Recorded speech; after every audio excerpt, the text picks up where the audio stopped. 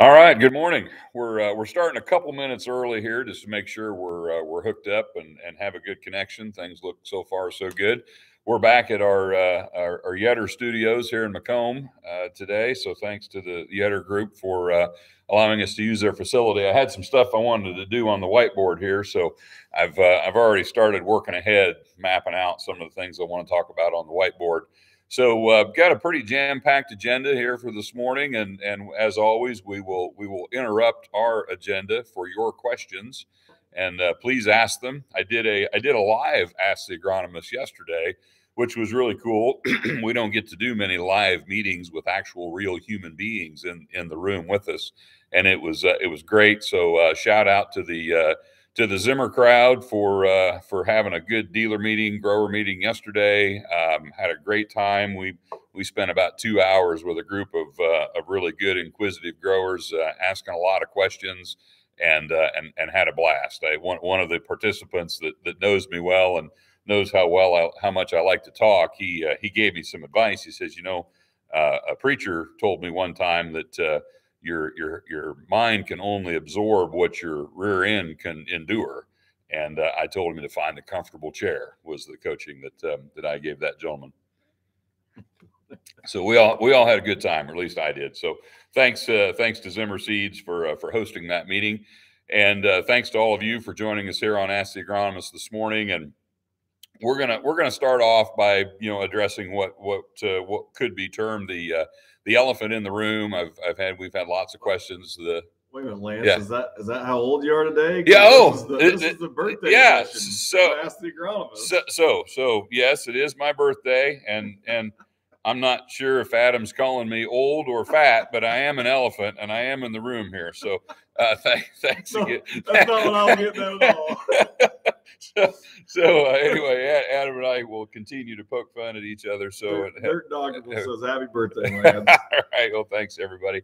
I'm a 1970 model, so 52 today, and happy to be here with you. So anyway, I've had several people tease me the last couple of days if we were going to talk about our recent announcement, and we've had some big announcements the last couple of weeks. And two weeks ago, I thought the force majeure on glyphosate was going to be the big news, and little did I know that might not be the biggest news that we're having within the Bayer organization. So we announced a couple days ago that we have entered into an agreement, to a distribution agreement, and I'll define what distribution means versus licensing here in a minute, to offer the Enlist E3 platform through a distribution agreement with MS Technologies, and they're the developer of that. And I think there'll be some people that accuse us of being hypocrites for offering a system that we've been competing against very aggressively in the marketplace for the last couple of years. And I can assure you that everybody who works for Bayer has a friend or former colleague that works for a competitive company that's been offering that system. And the teasing from those people has been merciless the last couple of days, giving us a hard time about coming over to the other side, as they would put it. The reality of the situation is there are alternative systems in the marketplace, and we have customers that are interested in those alternative systems. And also our seed dealers, especially those that Asgrow or DeKalb is their only brand that they offer, they need to have alternatives to offer to customers that are looking for those other options. The Roundup Ready Extend platform continues to be the #1 soybean system based on acres and volume and sales in the industry, and we hope that continues, and we're going to work aggressively to hopefully keep that #1 position. And our defense and support of that system is absolutely unwavering. We will continue to demonstrate that the XtendFlex system offers, we feel, the best germplasm, highest yield potential, and the best weed control of any system in the marketplace today. At the same time, starting in 2023, so I also want to clarify that we are not offering any E3 products for sale in 2022, but starting in 2023, we will be able to offer the Enlist system to our customers who would prefer it through this distribution agreement. Now, I want to also clarify that Asgrow is not breeding E3s. Asgrow is not going to offer E3s. we will be able to offer E3 germplasm, the E3 trait system, through another brand that we will be distributing. So it won't be under the Asgrow brand. Asgrow is not breeding with the trait. Asgrow is still focused on, what we feel will be the future of soybean weed control with HT4, HT5, and other new chemistries that Bayer is going to develop and bring to the marketplace. So just wanted to clarify that and get that out there. If you've got questions, if they're real specific, I probably won't have the answers to them. But if you do have questions, feel free to chat them in. Talk to your, there's going to be lots of information and misinformation out there about what this means and what it means and what it doesn't mean. I think much like the force majeure on Roundup, which, touch on that real quickly as well.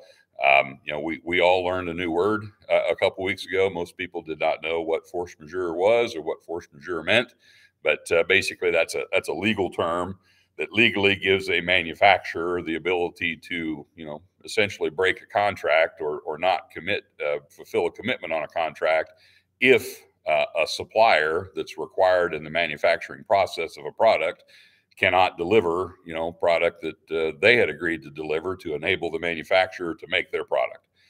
So it's, if you're in the manufacturing industry, it might not be a strange term to you, but for us, it was a strange term. And if you looked at Twitter and Facebook and any farmer chat room on the internet, you'd think there wasn't any Roundup and nobody was going to have any Roundup and the sky was falling. And as it turns out, it's not as big a deal as it sounded like it was when people first got the announcement. And I kind of think our announcement that we're going to, have a distribution agreement on Enlist soybeans is probably not also as big a deal as some people are making it out to be. But we will be able to offer that option to our dealers to sell to their customers who are looking for that. So wanted to get that out of the way. If there's more questions around either of those topics, we'll certainly take them, do our best. Don't have all the answers or all the details, but I really felt you would think we were being disingenuous if we didn't tackle the subject here at the start. So with that, I will jump into agronomy, and you can see on the board here behind me, and I'm probably going to move the board around so you can see things on it. And apologize that I may have Adam help me with tilting the camera lens here, and at times I want the board to be more in focus than me. So if you end up looking at my arm or my belly or my belt loops, I apologize. But basically, we've kind of mapped out a field here, and I want to talk about. I wanted to spend some time talking about hybrid positioning, hybrid placement, and as part of that, scripting. And I think scripting is an area where a lot of us are using planters that are capable of executing a script. Most of us that are using a planter that is capable of executing a script have not created a script for that planter to execute. And we're probably leaving some bushels on the table, and in some cases might be wasting a little bit of money on seed by not taking advantage of that technology. And it is very readily available. Advanced scripting through Climate FieldView is, I think, is it $1 an acre, Adam, for scripts? I believe they're very easy to generate. You can create them yourself. You can create multiple scripts per field. And you're going to pay that $1 per acre for that scripting service, and with the science behind it. But there's even some manual scripting capabilities you can do yourself. Yes. So yeah, if you want to do it manually, which I don't recommend the manual process to save the dollar, but if you want to save the dollar, there is a free scripting service that's a manual service. I wouldn't recommend it. We're not trying to get your dollar, but the advanced scripting would be easier, better. Probably than one you're going to create yourself. Also, don't recommend scripting by soil type, which is the easiest way to do it, and that technology has been around for years. And you might look at this and go, well, isn't that a soil type map that you drew on the board here? And actually, no. These are yield regions or yield zones that I've identified in this theoretical field. We've got Region A with an average yield of 170. Region B with an average yield of 200, Region C with an average yield of 260, and Region D with an average yield of 230. So if you theoretically assumed, I don't have it quite drawn this way, but it's close. if you assume 25% of the field was in each of those regions, your field average yield would be 215. But your yield is ranging from 170 to 260 based on these regions. And the true, and I'm simplifying this because within region A, not every acre within region A is yielding 170. There's a range of yields even within each region. And the nice thing about scripting is it enables you to plant the appropriate population based on your yield goal, essentially for every square foot within the field. And some of these planters these days, the technology that's on them, they can change population, instantly on the go, even at 10 mile an hour. And it's pretty impressive how quickly they can change from 27,000 to 32,000 to 40,000. I also want to spend some time talking about, our population work that we do with hybrids.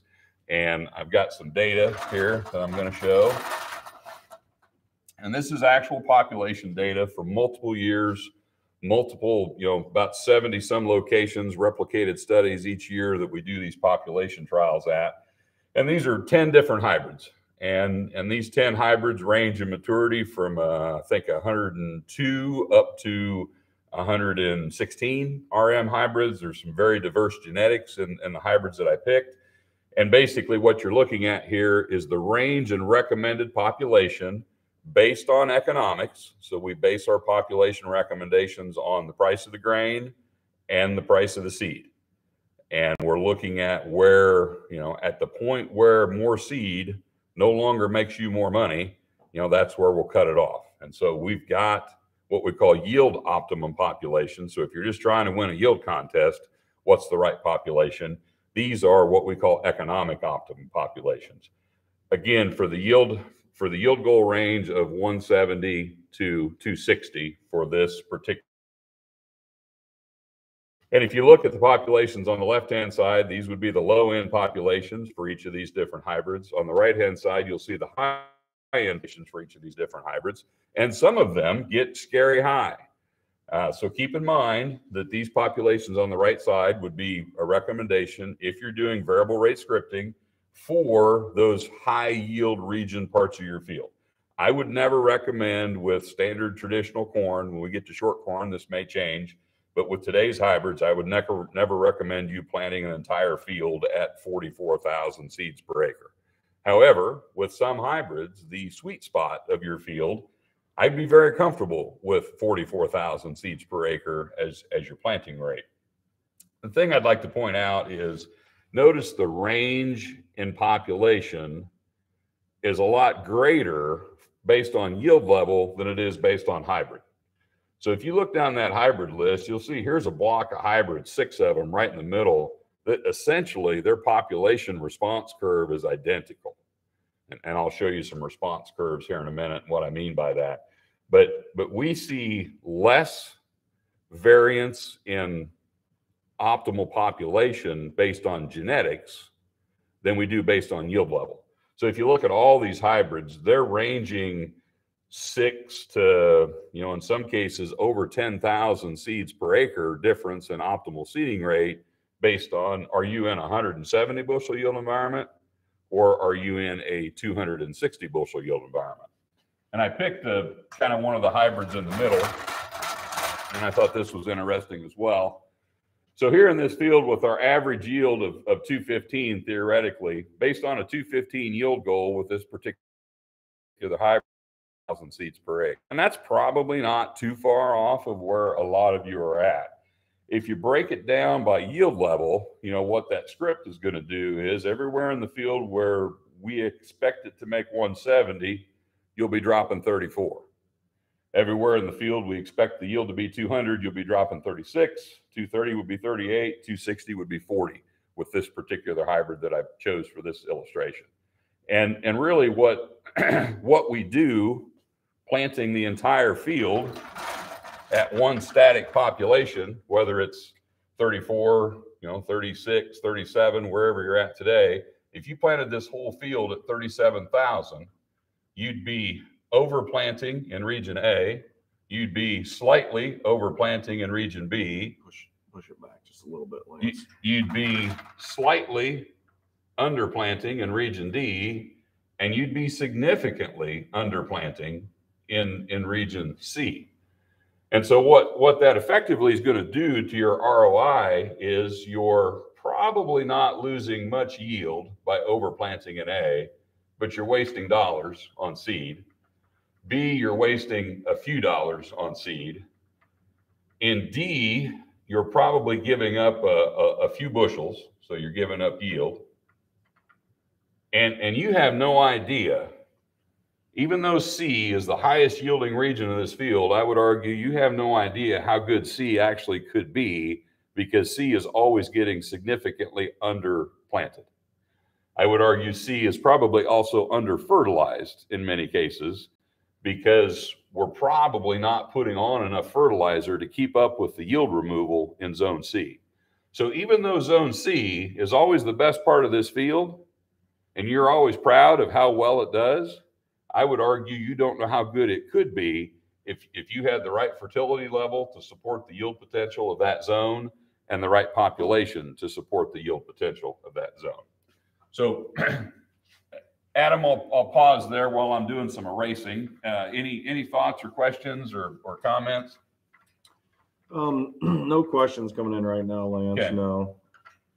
I do think it's something that, you know, a lot of people, there's maybe something you can address out there in the countryside that's really related to this, not so much the variability part of it, but just populations in general.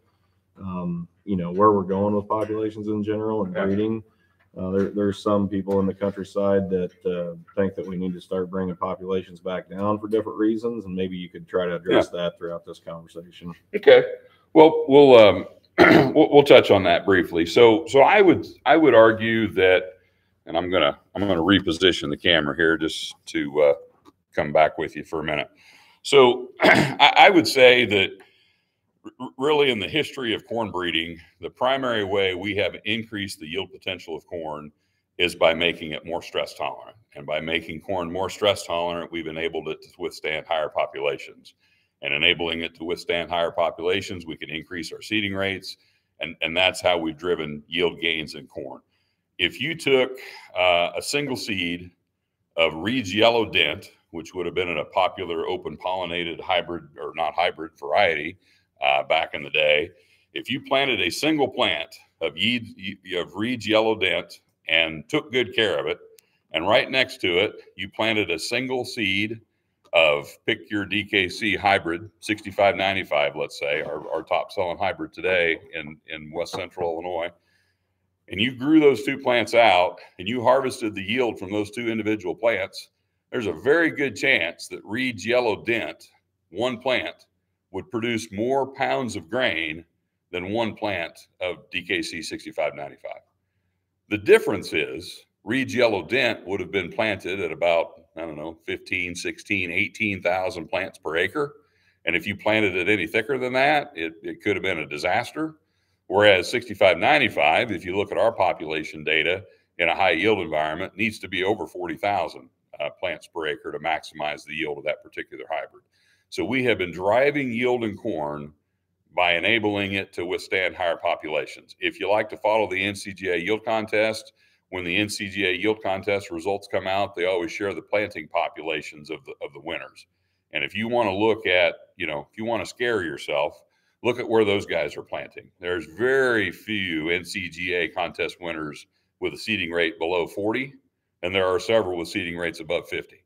So the key to unlocking super high yields in corn is figuring out a way to achieve high populations without achieving disasters. You know, so disasters do occur. You can have more root lodging, you can have more stalk lodging, you can have, you know, harvestability issues. So if you're going to push for high populations, you have to understand that there's management to come along with that. That management might be better fertility. That management might be more aggressive use of fungicide. That management might be more timely harvest. If you farm like my dad did 15 years ago, and you don't want to pick anything till it's under 17% because you don't want to dry corn, 44,000 seeding rates probably not for you. You just can't necessarily leave that out there, you know, as late into the season. But if your objective is to, get all you can out of that acre, and you like to start harvest at 25 or 26%, then you can get more aggressive with your yield goals. You can get more aggressive with your seeding rates, and you can push that corn for more. So I think with short corn coming out in a couple of years, I think that's going to enable us. The short corn germplasm, our goal is to have yield parity. So I don't think the germplasm itself is necessarily going to be head and shoulders better from a yield potential than what we're selling today, but it will give you the peace of mind and the confidence and the security, if you want to start to push your seeding rates higher. Short corn has obviously, the physics of short corn are more in its favor at higher seeding rates. The stalk girth and diameter is larger. The root mass is larger. We see dramatically reduced stalk lodging, dramatically reduced wind damage and green snap with short corn compared to traditional corn. And that's going to enable you, if you're ready to start to push your populations higher.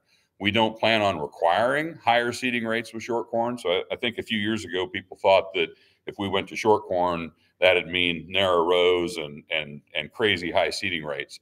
That's not our objective with short corn.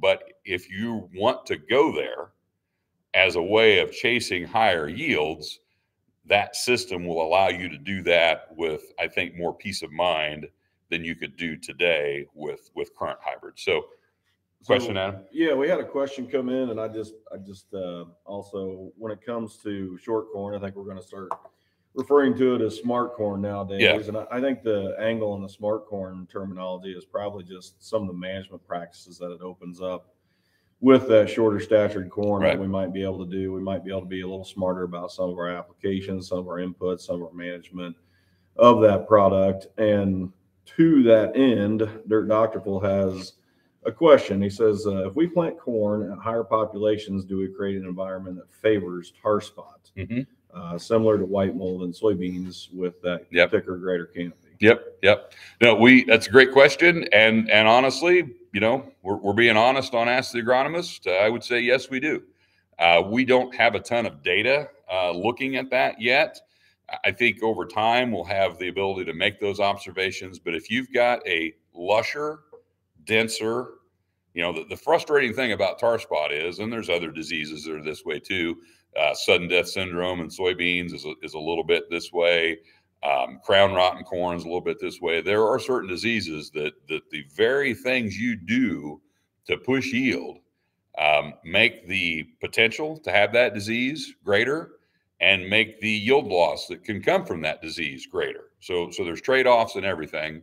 And as we push populations, as we narrow row spacings, as we make that canopy denser, as we make that canopy lusher and fuller earlier in the season, we are in fact creating a better environment for tar spot. So is there a point where you're better off giving up some yield potential to reduce the potential for a disease, or are there better ways to address the disease? And we're working on those better ways to address the disease. So I don't really want to manage diseases by reducing my yield potential, but the reality is there are diseases that are absolutely made worse by trying to increase your yield. And again, I think crown rot is probably one of the better examples of this. That is a disease of good soil, high fertility, high populations, early planting. So everything you're doing to make better corn is making crown rot more likely to impact your field. Okay, so we'll get into, and I'll try to show some pictures here so you can see what I mean. We generate these population curves for every DeKalb hybrid that we sell, and there's multiple years of research behind these. I'm going to pick out, let's see, I'm going to pick out here, 5982. So 5982 would actually be the number one volume hybrid in the DeKalb brand. Not the number one volume hybrid in our part of the world, but certainly a large part of our sales as well. So what you can see is this is what we call the population response curve for DeKalb 5982. And the 4 yield environments on here are the same 4 yield environments we use in our example. So 170, 200, 230, and 260. And what you can see plotted across the bottom of the chart is population. What you can see plotted on the vertical axis on the chart is yield level. And then the curve is the yield response of the hybrid in those different yield environments. So in this low yield environment, this 170 yield environment, we're saying the optimal population for 5982 is 34,640 seeds per acre. So if you can get it dialed in that precisely, more power to you. And as you can see, the data does suggest that if you plant too thick with this hybrid in a low yield environment, your yield does actually start to decline up here on the high end. So if you really get carried away in that low yield environment, out here on the tail, you're losing money two ways. You're losing yield and you're wasting a lot of money on seed. As the yield environment climbs, it gets harder and harder and harder to lose yield by overseeding. Now, you do still lose money by overseeding because you're spending money on seed that's not giving you a return. But that's a fairly typical yield response curve, not just for a DeKalb hybrid, but I would argue for any modern hybrid on the market today would not vary significantly from that. And as you can see here, looking at this hybrid, you know, if you're in a 260 bushel yield environment, you know, a little over 40,000 is what we're recommending your seed drop would be. And just to let you know, these curves were generated based on a $5 corn price. So that was pre-Russian invasion corn price when I developed this, and a $300 bag of corn. And some of you guys are going to sell corn for $6, and some of you are buying seed for less than $300. And if you plug in $6 and 280 instead of 300, all these populations are going up. And I understand they're already high enough to make you pucker.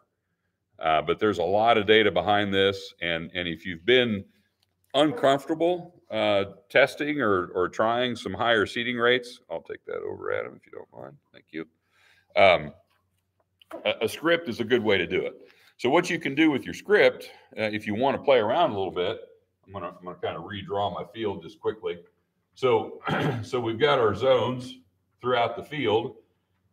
And if you're running a script through the field, that script's going to change population going through the field. If you want to, you can drop anywhere you want. You can drop what we call a static population block into these fields. So you can script the whole field and plant this block right here static at 34,000 if you want. And then on each pass, you can compare the yield of the pass very easily and compare those populations. If you want to do your own script and compare it to our script, you can do that. You could run an advanced script on half the field and compare that to your own personal ideas of how to create a planting script and do that very easily within climate. So there's a lot of ways you can evaluate these different things.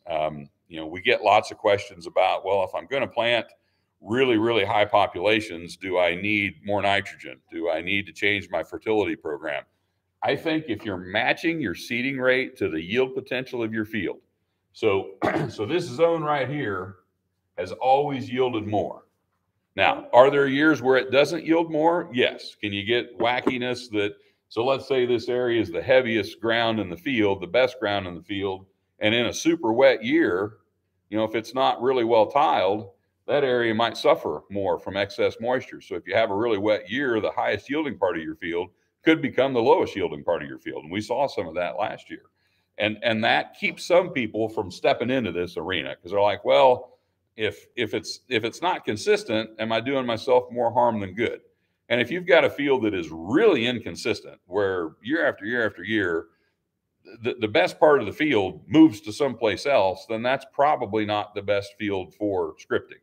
But if you've got fields that this part of the field's always the best and this part of the field's always the worst, that's an ideal field to try scripting in.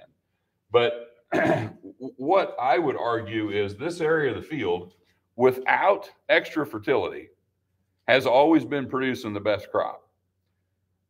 And I would say that without extra fertility, if you increase the population in this part of the field, it's going to do even better.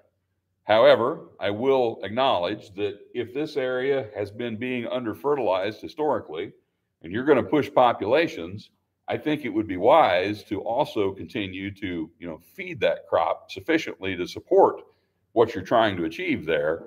And if this area has been being under fertilized, it's been yielding great, not because of the fertility program. It's been yielding great because that region of the field is just, it's got the best soil, it's got the best drainage, it's maybe just the right slope, so it's always got good drainage. Maybe you've got better tile system in this part of the field than you do other parts of the field. The reason this area of the field is good is not because it has low fertility. It has low fertility in some cases because it's been so good every year that we've been mining that part of the field year after year after year slowly. And we just never put enough fertility on that part of the field to support the yield that's coming off of it. And I think we're probably holding that area of the field back, not just by underplanting it, but maybe also by under fertilizing it.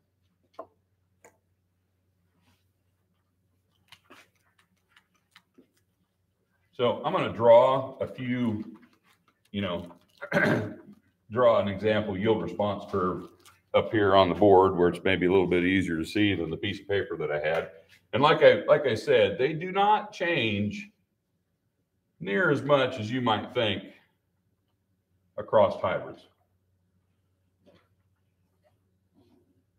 So the response curves kind of always have this sort of shape to them.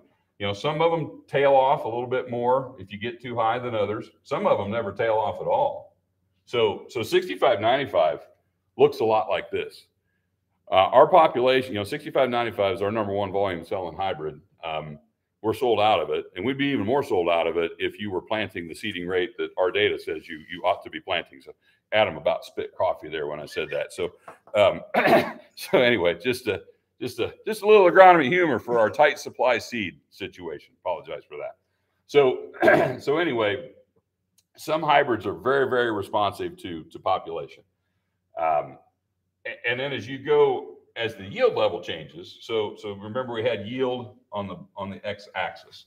So at the really low end side of this yield scale, we're overplanting almost all the time. We've done a good job convincing growers that you need to increase population. Well, we've increased population on average. And so we are overplanting a lot of acres. We are underplanting probably more acres than we're overplanting.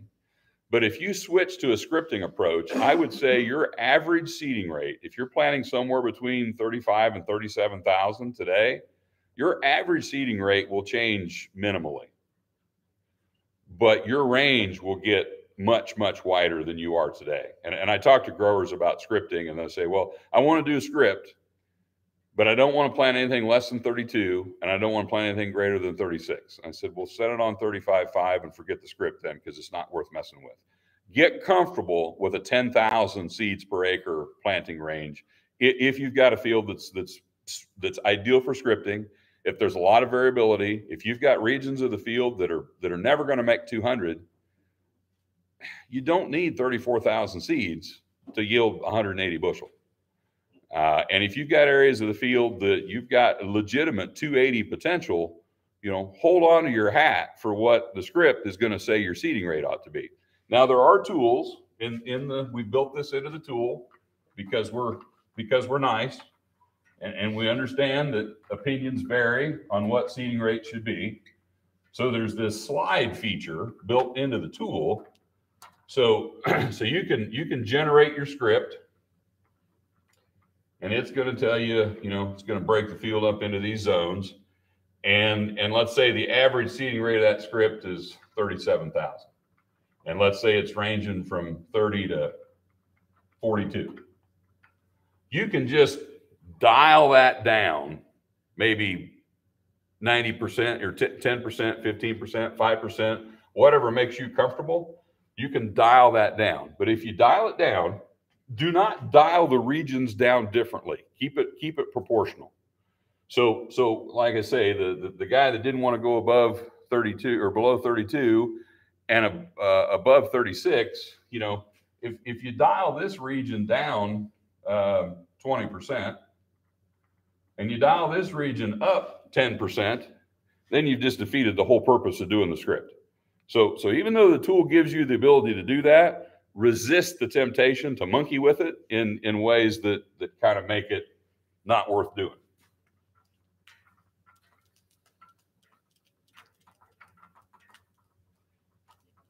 I hope the visual stuff I'm trying to do today is not too distracting and too clunky, and we don't actually have a cameraman here, so like Adam's like tipping the laptop and stuff to try to zoom in and keep things in focus. So and no matter what he does, I still look like crap. So you can't fix that. But so and then on top of all this, with we've got population. When I talk to growers about seed selection, I tend to start first with trait. I think trait decision is the first one you need to make, because if you've got rootworm and you need smart stacks, then you're working from this list of options. If you don't have rootworm, don't plant smart stacks. I can't say that more bluntly. That's an argument that I continue to have with growers. If you're on rotated ground in West Central Illinois and we can't find rootworm pressure, you're not doing yourself any favors by planting seed that costs more and possibly giving up the yield potential of a high yielding double pro or Tricepta. So the first decision you need to make is, what trait do you need? And I would argue, plant the trait that you need. And if you don't need it, don't plant it. Can't say it any more bluntly than that. Second decision, I think, needs to be maturity. So when we've created some seed recommendation tools that weren't built smart enough to be as smart as you. So they weren't designed to take trait into account. They weren't designed to take maturity into account. And if you ask us what's the best hybrid to plant on your field in Central Illinois, it's never going to be 106-day corn. But if you need 106-day corn, it doesn't matter that that's not the best hybrid to put in the field. What you need our tool to do is recommend the best 106-day corn for that field. It doesn't matter if 114-day corn would yield 25 bushel more if you want 106-day corn. So as we're improving and enhancing these tools, they need to be designed so that you can put the parameters into the tool that you need to put into the tool, and then the tool will help you select the best hybrid that fits your parameters. So after trait, after maturity, then obviously probably yields coming in next. If you want 106-day smart stacks, do you want a good one or do you want a bad one? Of course, you want a good one. So then we're looking at yield, we're looking at agronomics. You start getting into things like, plant health, standability, stalks, roots, test weight, grain quality, all those other factors that go into hybrid selection. So I think this is a good time of year to sit down with your dealer, look at the hybrids that you've got on order. Hopefully we don't need to change that order dramatically. That might be tricky.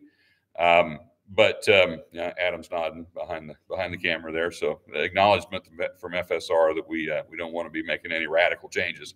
But we can talk about what hybrid really ought to be in this field, how that hybrid ought to be managed, how that hybrid should be planted. If you want to try scripting, we've got some time here.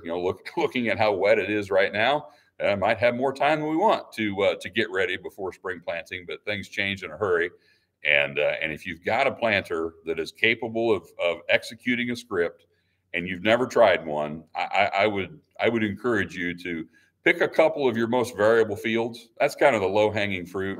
If you've got an 80 that varies 20 bushel from low to high across the 80, don't waste your time scripting that field. There's not enough yield variability out there. Now, if there's an 80 that's only varying 20 bushel from one part of the field to the next, I'm not sure I've ever seen that field.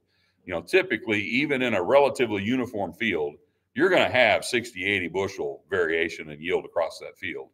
And oftentimes it'll be over 100. So if you've got fields that typically have, I'd say 60 bushel or more yield range across the field, that's where I would start trying scripting first. And the more variable the field, the easier it will be to see a benefit from the script. And if there's a benefit from the script, that's going to mean more money in your pocket. It's going to mean you're saving money on seed in parts of the field and increasing yield. And so in theory, you can gain two ways. Now, you're going to reinvest the savings in this part of the field in seed. in making a bigger investment in your seeding rate in other parts of the field. So like I say, depending on where your seeding rate is today, you might see a slight increase in your average seeding rate. You might not, but you're going to see, a pretty dramatic range in seeding rates across the field.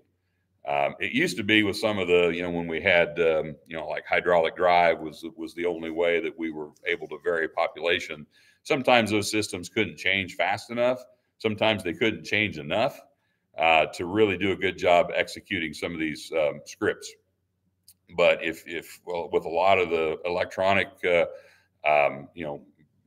electric driven meters that are on the market today, those things can change almost instantly, and they can change almost infinitely how high you can get, how low you can get, just almost instantly. So I've got some farms at home that literally go from pretty good silt loam to sand in about 10 feet, and the yield can change 150 bushel. And that sand knob probably ought to be planted at about 20,000. And the good stuff 50 feet away from the sand knob probably ought to be planted at 40. And finally, I've got a planter that is actually capable of doing that. For a lot of years, I've talked about this and not been able to do it at home because I didn't have the planter technology that I needed to. But I do now, so I'm looking forward to getting into the scripting myself. So with that, I don't know if we've had any questions come in on the chat, Adam. We've probably spent enough time on populations and scripting and hybrid placement going into spring here. That was kind of a topic that I wanted to cover. We can end early if we don't have questions. We don't often end early here on Ask the Agronomist, but I did a 2.5 hour live Ask the Agronomist yesterday. So I've kind of got my, kind of a little bit satisfied with my Ask the Agronomist need. And so we can end early here if we don't have any more questions coming in. We don't have any questions at the moment, but we've done there's been a lot of conversation about corn variable rate populations, right? Yeah. We do raise other crops, don't we? Yeah, we got another major crop around here that maybe we should touch on just a little bit. Yeah. Okay. Yeah. So let's talk about variable rate soybeans. So soybeans don't get as much attention as corn in many ways, and population response hasn't been as studied in soybeans as it has been in corn, and they respond very differently to population than corn. It's almost the opposite. So let's redraw our field here, and let's say we've got 90 bushel bean yield potential up here, 75 here, 70 here, and lowly little corner down here, 55 bushel yield potential. So if this was corn, here would be your highest seeding rate, right? With soybeans, down here's your highest seeding rate. So soybeans are just the inverse of corn. So they're the inverse of corn in many ways. I said on average, we're underplanting our corn. On average, we're overplanting our soybeans. Most of us could reduce our soybean seeding rate and not see any negative, might see a positive impact in yield in some cases. So when you've got a very high yield environment and you've got good soil, you've got good fertility, you've got an environment where you're going to get a lot of vegetative growth in soybeans, you don't need as many plants. If this knob down here, light timber soil or tight clay or whatever it is that's lowering your yield potential, is probably also stunting the vegetative growth of the plant. So to get the same number of nodes per acre, which your nodes is where your yield's going to come from, you may need more plants to make more nodes because each plant's going to be shorter down here in this region of the field. So I would say that, there is promise for variable rate seeding in soybeans, just like there is in corn. If your soybean planter is capable of doing it, I wouldn't shy away from it. I would say, just like I'm telling you, comfortable with high seeding rates in corn, if you want to do this in soybeans, get comfortable with low seeding rates in soybeans. 100, 110, 120 at the absolute most. And down here in the rougher, lower yielding part of the field, maybe your seeding rate gets up to 160, 170, maybe at the upper end. We're not talking, 200,000 seeding rates anywhere on soybeans unless we're planting, in late June or something like that. But I would say the seeding rate range in soybeans probably needs to be somewhere between 100 and 140, 150 typically is the range that I would operate in. And we tend to plant beans based on what you like to see when they come up, rather than where they absolutely need to be planted at, and give them credit for being able to compensate. There's a lot of fields of thin beans that get replanted every year that probably didn't need to be, assuming we can keep them clean. And obviously population at some point gets low enough that we start to sacrifice weed control. So you do need enough plants to keep the ground shaded, to keep the field clean.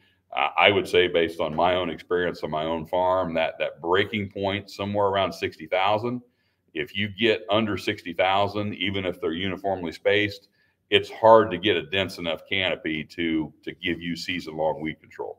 Above 60,000, I haven't really seen that many breaks in weed control. But obviously, the thicker, the denser that canopy, the more help you're getting from the crop canopy competition to help keep the field clean. Back in the olden days, when seed was cheap and chemicals were high, we were overseeding every acre because we were counting on a lot of weed suppression from crop competition from a thick stand of soybeans. Then over time, things flip-flopped. Seed got really expensive. Herbicides got cheap. Well, then you could lean on the herbicide for all the weed control, and you didn't really need the crop canopy for weed control. Now we're in an area where everything's really high, and weed control is more challenging in some cases. So sometimes we might need the help of that soybean canopy to keep that field clean. Yeah, and obviously, you're talking about that 60,000 plant density range for soybeans and weed control. I think that varies greatly upon the year, the season, and the growing conditions, how Absolutely. well the beans are growing. Yep. There's a lot of environmental variability there too. And it depends on how good your herbicide program is. Exactly. When I say my field's down to 60,000 have stayed clean, I've got a good pre, I've got overlapping residuals. I got 2 applications of dicamba, pre and post. So I've got a phenomenal weed control program to help keep that thin stand clean. If you're not using residuals and not doing this and not doing that, it's probably not going to be clean no matter how thick you plant, but it's certainly going to get weedier faster as that stand thins out. So absolutely right, Adam. It depends on how dense is your weed pressure. And I've got some foul fields. I'm not that guy that's out there walking beans and can't stand to see a weed in my fields. If I've got an economic level of weed control, I'm generally okay with that. So I don't have the cleanest fields in the world, but even at lower seeding rates, with that good strong herbicide program, I've been able to keep them clean. So we got about 10, 15 more minutes here, unless we end early. Just make sure you're getting any questions in. If you have any, guys, text them in to your rep, whoever it may be. Our next Ask the Agronomist will be on the 10th of March, if I'm not mistaken. Correct? Yeah. 10th of March. 10th of March. I had a dealer plant a bean plot on the 11th of March last year. Well, it doesn't feel like planting weather today, but last year we had that mid-March. I seeded waterways the middle of March. I did some spring strip till the middle of March last year. And, we just had our team meeting in Springfield a few days ago, and there was water in every field between my house and Springfield. So it's not looking like an early spring today, but we know that can change in a hurry. So thanks again, everyone, for participation. Appreciate you all logging on. Appreciate the questions. Got my email address up here, Lance. Don't forget the period. At bear.com. Send me your suggestions. I actually been getting quite a few emails here lately with suggestions of topics that we can cover on Ask the Agronomist. I'd love it if you just chat in a question, but if you're not comfortable chatting in a question and you want to send me a suggested topic, please do that. And if you have things you want to discuss, I have some great follow-up conversations with some customers after episodes of Ask the Agronomist, and sometimes that gives me some good fodder and good ideas for the next episode. So you don't want to rely on me to come up with the content. I need to rely on you to come up with the content to make sure it's good and relevant. So appreciate your support with that. I see Merle typed in a question there. 6 inches of snow predicted here tonight. All right. Yeah. So Merle, I'm sorry to hear that. We've all had our share of snow this winter. It's been I don't know what the record wet February is, but I've had over 2 inches of rain, not counting the snow precip in February at our place, and we're going through bedding like crazy, trying to keep cattle out of the mud and the snow. So it's been a wet February, and I hope that doesn't turn into a wet April and May. I'll be honest, I love a spring drought. I don't worry about drought until July. A drought in April and May is a good thing. So I hope we don't continue this excessively wet pattern into the spring. I want all you guys to be able to raise 300 bushels of $6 corn, and I'll be delivering my 450 corn right there with you, and hopefully that's got a chuckle out of Adam there. So. But anyway, thanks again, everybody, and we'll go ahead and sign off and give you a little bit of your morning back. And thanks again.